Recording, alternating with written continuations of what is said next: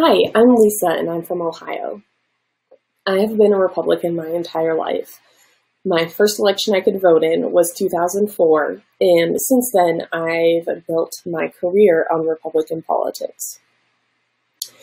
I've worked on numerous local and statewide and national campaigns, as well as for multiple small businesses who had Republican clients.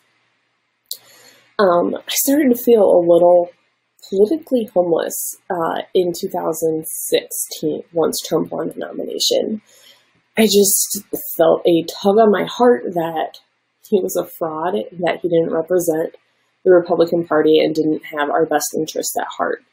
So I did not vote for him in 2016, and at the risk of my career, I am publicly saying that I am voting for Joe Biden on November 3rd. I feel like our nation can finally start to heal and rebuild with Trump out of office. And I'm so glad that I'm not alone. I'm not the only Republican that believes this way. And it's been really encouraging to see a movement to try to get the president out of office.